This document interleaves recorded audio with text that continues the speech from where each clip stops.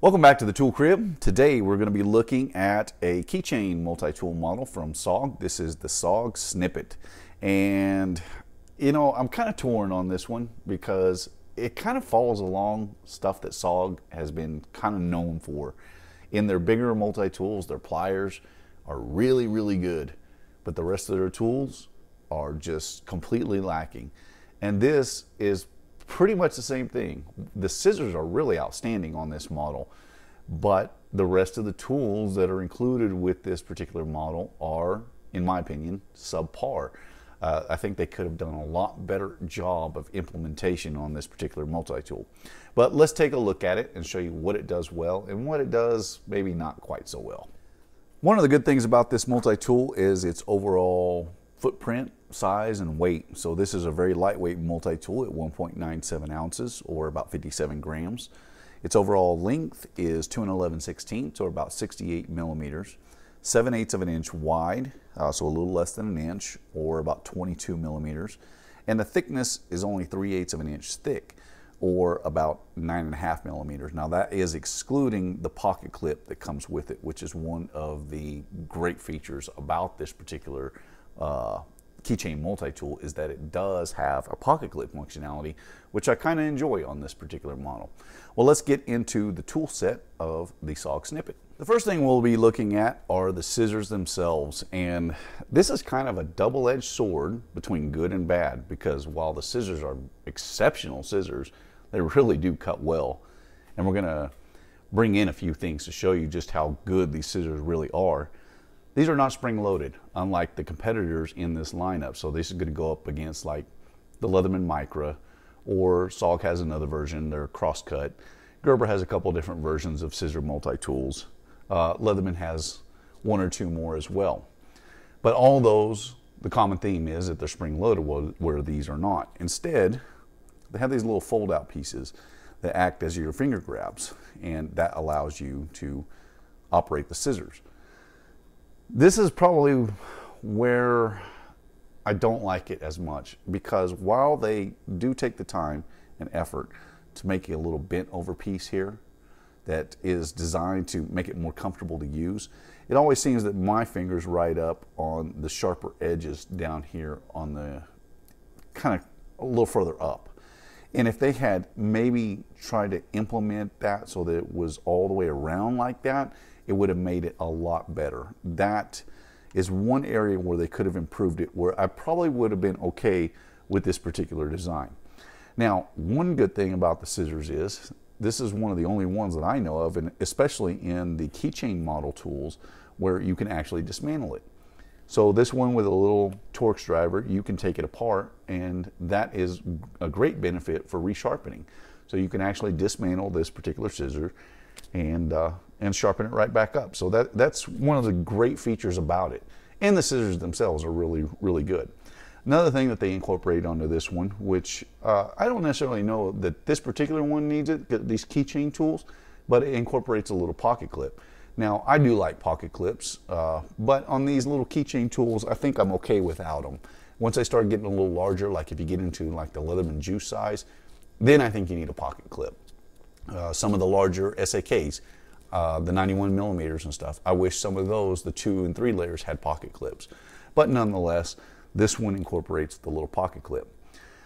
Now, the bad thing also about these little, I don't know what you call them exactly, but the finger grabs, we'll call them, is that they kind of interfere when you're trying to get to the other implements a little bit. So the first one we have is a little knife blade. And that little knife blade is actually probably one of the better blades that you're going to find on a keychain multi-tool. This one is actually not chisel ground like you're going to find on most of these tools. So the knife blade is actually really good on this little multi-tool.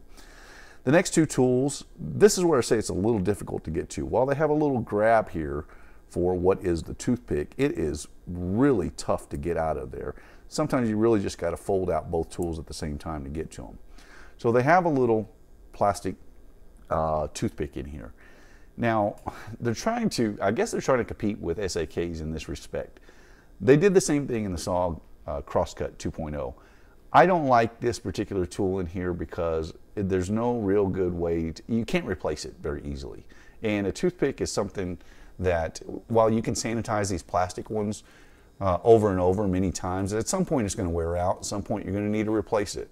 So I like the SAKs because they slip into the scales and they're easily replaceable, where this one is kind of implemented in the tool. I think they would have been better served had they left this out and put something else that could have been a little bit more useful, maybe a little Phillips driver. The next tool is a combination tool, has your little micro flat driver up front and little bottle cap lifter. I don't know why they put bottle cap lifters on every single tool. It's beyond understanding for me, but it seems like we have to have one on every tool. On the opposite side, we have a very good little screwdriver. This is actually really well done. Now, on the SOG Crosscut 2.0, they really did not grind their screwdriver in well. This one has nice crisp edges. It's really done pretty well. So the driver on here is actually very, very useful. And if we close that up, next two tools, again, we have the same problem with that center tool. You see how I had to kind of dig in there to get it out because these bars are just kind of in the way? Well, the next tool is one that I'm very glad is on here. This is it's really just a file. I wish they would have done something a little different with the file, but it actually works as a fingernail file because I'm a big proponent of these smaller multi-tools and knives having some personal care stuff on them, and this one definitely does. So they have the little fingernail file. The only problem with this one is the fingernail cleaner up here was left really sharp. Now you can fix that with a little bit of emery cloth, dull it down just slightly so it's not really cutting under your fingernail, but rather gives you a nice smooth surface. The last tool that is on here are the tweezers, and in my opinion the tweezers are really not great. This is the same thing with the SOG Crosscut 2.0. And let me bring in the Micra real quick.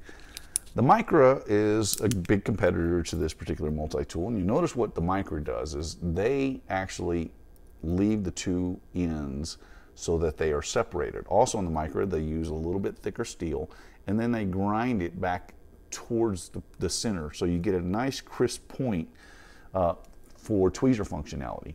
Where these, they're closed on the back, and they have a little bit of a break to bend them open. Now, I will say that the fitment on these is a little better than what it was on the Crosscut 2.0, but they're just not very strong.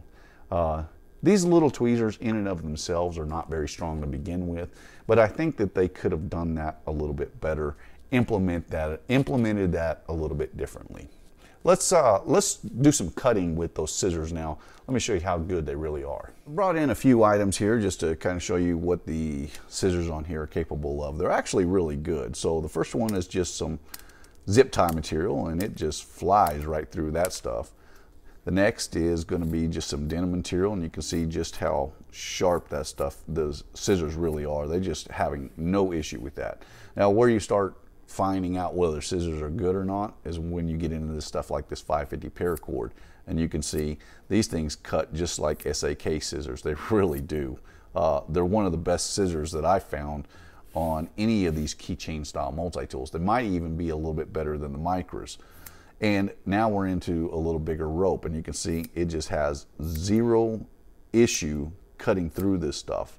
And I'm not putting any tension on this stuff to hold it out here, which is what you would normally have to do on some of these scissors of this size. But the SOG Snippet scissors are exceptionally good, which is why it's almost disappointing that you have such a good pair of scissors in such a poorly implemented, the rest of the tools are just so poorly implemented by comparison. Now the knife blade is okay, and the larger flat driver is okay, but the rest of it is just, I don't know. The fit and finish on this, I think, is just not up to par. I grade this one out. It's hard to grade it bad. It really is, because the scissors are really that good. But I kind of grade this to like a high B. Now, if the scissors were not as good, this would probably fall to like probably C+ or something like that. But because the scissors are so good, I rank it a little higher.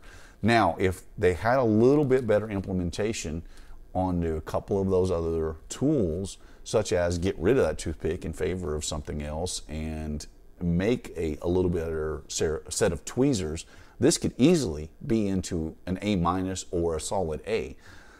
I think this one is actually better than the Crosscut 2.0 because the scissors, I think, are just better overall. They really are great. This is the closest thing to Swiss Army knife scissors that I've seen on a multi-tool, and that includes all the Leatherman, except for the Surge. The Surge has really, really good scissors, and I know some people say, oh, I've been told that, oh, the Surge scissors are terrible.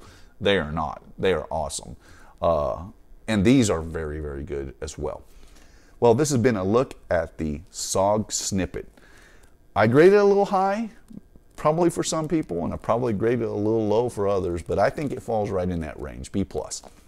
My name's Ben. You've been watching the Texas Tool Crib. Thank you for watching. I'll see you in the next one.